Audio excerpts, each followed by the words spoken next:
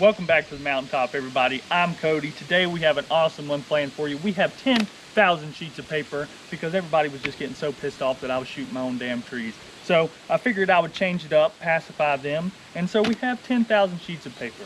And what we're going to be doing is we are going to be seeing how much paper it takes to stop these bullets. And the bullets we're going to be using today, these are all the different bullet types, all the different calibers.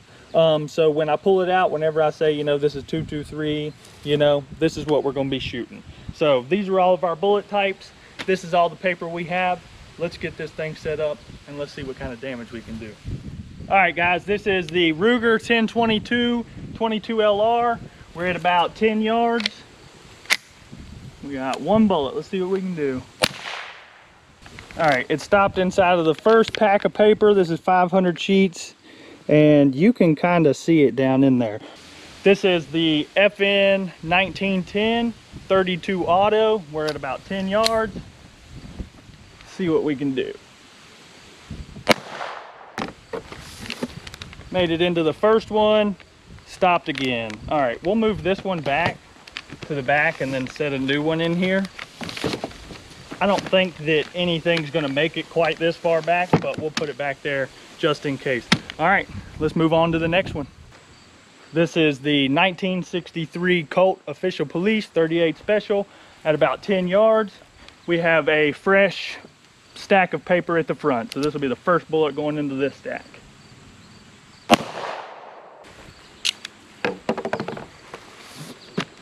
All right, the 38 Special went into the first one and stopped as well. So we have not made it through 500 pieces of paper yet. That's a 22, 32, 38. So we all know what's coming up next. All right, it's a gun you either love or the gun you love to hate. This is the Glock 20 Gen 4 10mm. We're at about 10 yards. I think we're all excited to see what this is going to do. So let's see.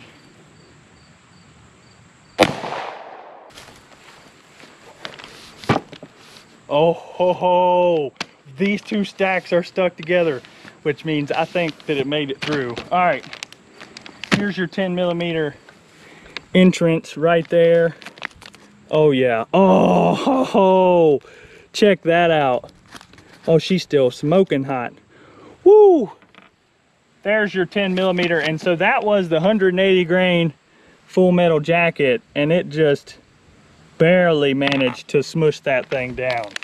And we barely made it into that second one. So that was our last handgun, and that was the first pack of paper that we managed to make it all the way through. So the Glock Gen 4 10mm made it through about 500 sheets of paper. So we're gonna put some fresh sheets at the front and we're gonna step it up to rifles. All right, guys, this is the 223 Wild. We've got the full metal jackets in this thing. We're back at about 10 yards. Let's see what we can do. Safety. All right, guns on safe. These were all fresh stacks here. All right, made it all the way through. I don't know if you can see through that, but there's daylight in there somewhere. You can't see it, but it made it all the way through the back of the first one, all the way through the second one, all the way through the third one, and we're starting to see some separation here where it's finally starting to do some damage. All right, and we are in the fourth here, and you can just see all that shrapnel. I don't think we're gonna find anything of that bullet in there. All right, guys, this is the 300 Blackout. It's the same lower we just had on that 223. These guys use the same magazine and the same lower as the 223. It's pretty much a 30 caliber bullet, and they just plopped it on a 223 casing. So let's load this thing up. This is the 300 Blackout at about 10 yards. All right, punched a hole straight through the first. All right, and it was actually slowing down and breaking up pretty darn well. It was starting to make a bigger hole there. This is the second one. Started to tumble out the back of that one, and it slammed itself about halfway into the third one.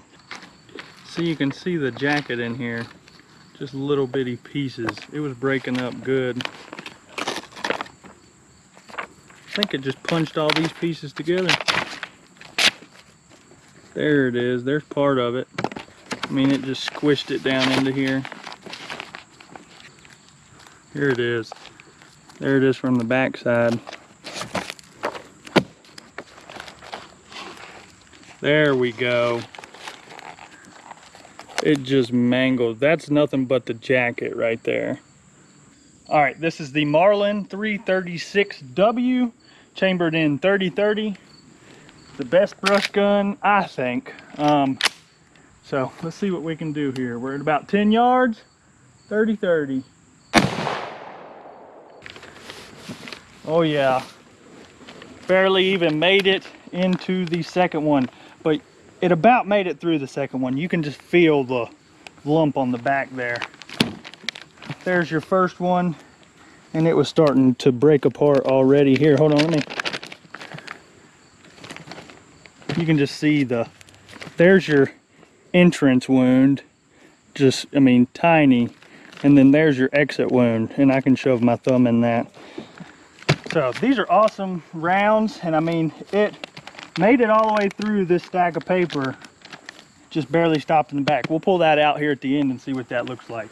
All right, so this guy is a Remington R25, chambered in 243. You really don't see very many 243 ARs, but they're really cool. This guy is pretty heavy, but he can shoot a country mile. So let's sling one in. We're at about 10 yards again. This is a real small bullet moving real darn fast, so I think it's gonna make it farther than any bullet we've seen so far today.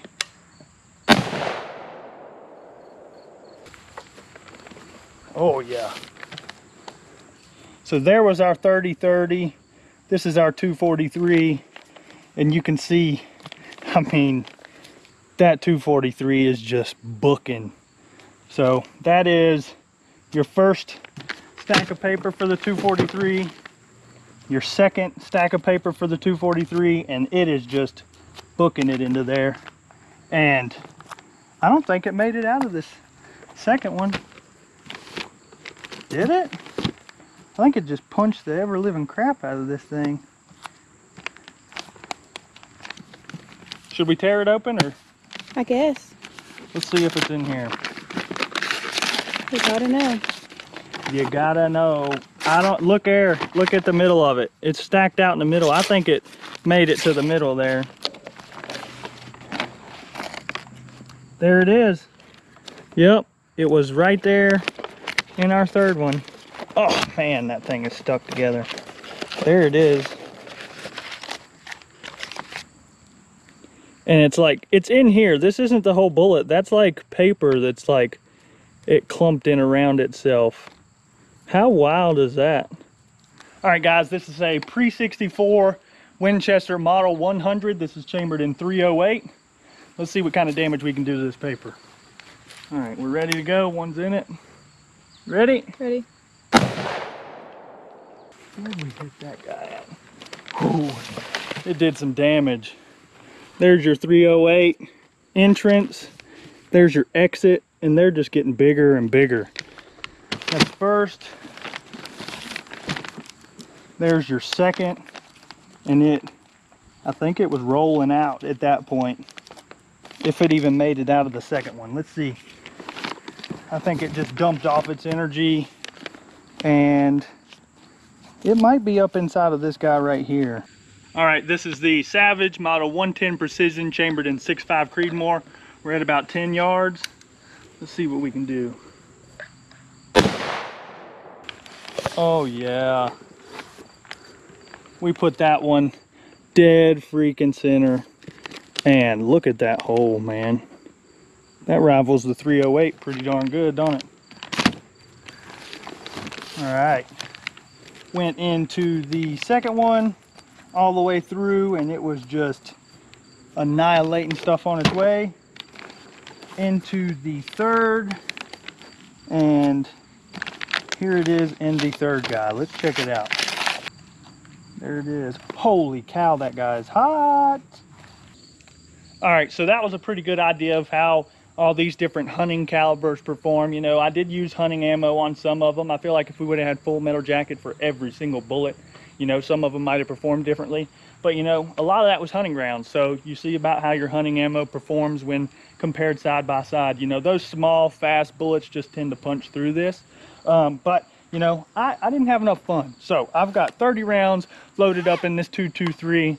Let's go ahead and throw some into the rest of this paper down here.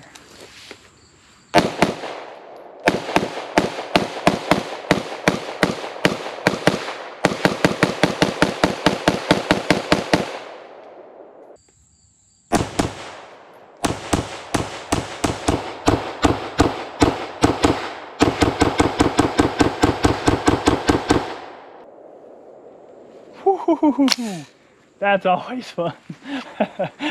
But that's all we have for you today, guys. If you did like the content, please be sure to give us a thumbs up. Subscribe if you haven't already. Push the notification button so you know when we post again, and we'll see you next time. For those of you still here, you're freaking awesome. Let's see what kind of damage we did to this paper. Oh my goodness. Look at that. Just absolutely destroyed that thing. Yep. Cheese grading it. We got you some Swiss paper here. Yep, this is Swiss paper.